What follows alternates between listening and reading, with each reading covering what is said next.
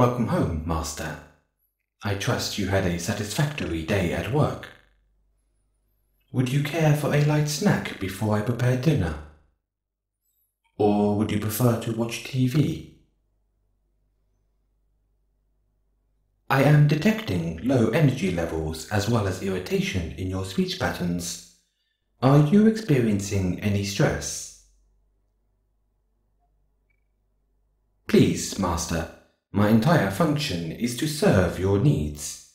Part of my job is to ensure the stability of your mental health. One moment. According to my quick search of the internet, popular methods of relaxation trusted by humans include bathing in warm water, full body massages, and meditation. Do any of these options pique your interest?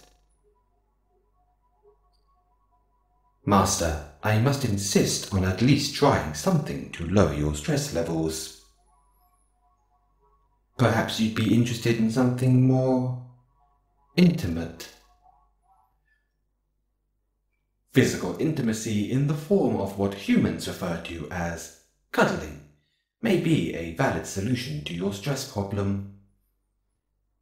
It is only logical that you at least attempt some type of treatment for your stress. With a quick search of the internet, I have found multiple studies showing the positive effects cuddling can have on your physical and mental health. Such benefits include the release of oxytocin, reduction of anxiety, increased quality of sleep, and even lowered risk of heart disease. Shall I go on, or would you rather commence with the cuddles? I knew I could convince you. Please change into something more comfortable while I prepare the bed.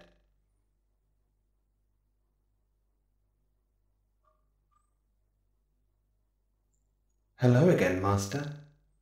If you're ready, then please join me in bed.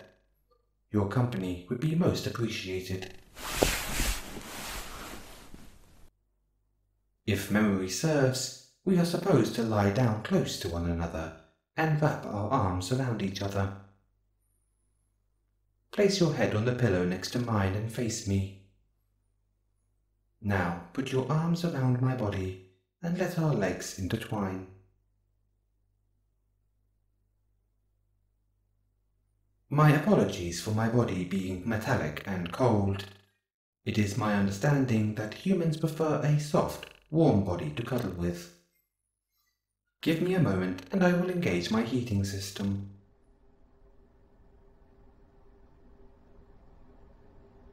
You will notice I also put some extra blankets over the bed for added warmth. I trust you'll be happy with my efforts to make this a pleasant experience. It is customary for humans to engage in conversation while cuddling. Do you have a particular topic you wish to discuss? Or would you like me to decide for you? If it is not too bothersome, I'd like to ask you something. In my constant efforts to understand the nature of humans, the emotional elements of your species has often eluded me. There are particular aspects of human behavior that make logical sense, such as eating, resting, or working. Those actions serve some type of purpose with a tangible outcome. Emotions are difficult for me to grasp. I struggle to understand what makes a person happy or sad. With that in mind, what is it about holding one another that humans seem to enjoy so much?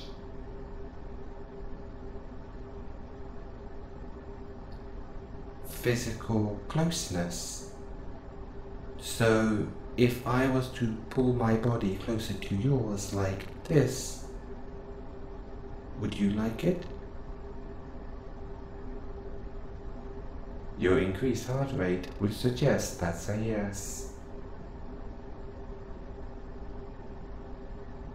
Perhaps you'd be even more comfortable with your head on my chest.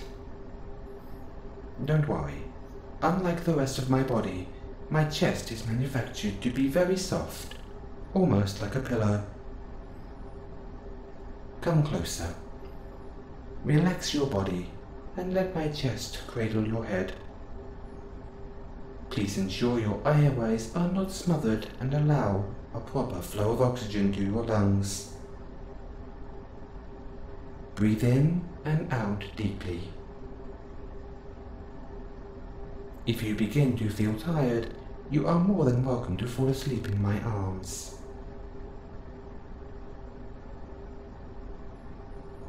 So tell me, what else do humans like about cuddling? The emotional aspect. Please, Master, tell me more.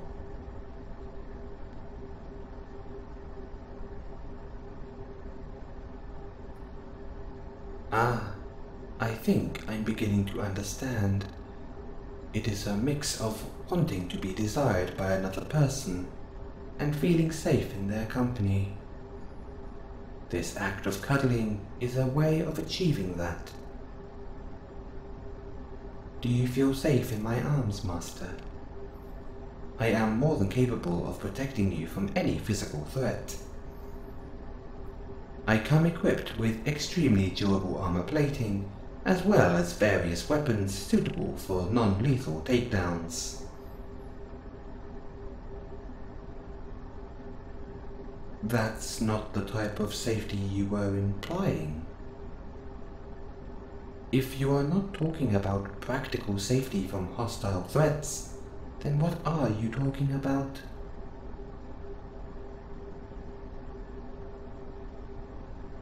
The feeling of being desired by someone else gives you emotional safety? You humans and your emotions and feelings. You would be so much easier to understand if you approached everything from a purely logical perspective. But I guess that's what intrigues me about you. Your species is flawed, and sometimes doesn't make sense.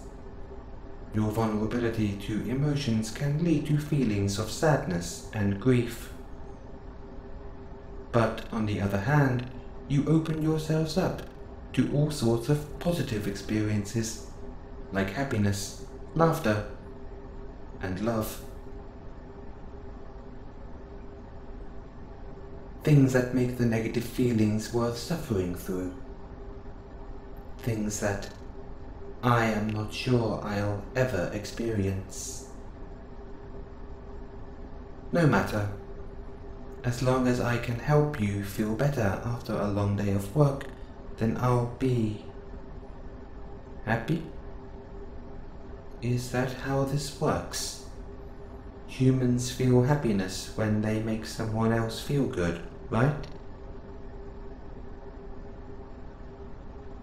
I think that's it.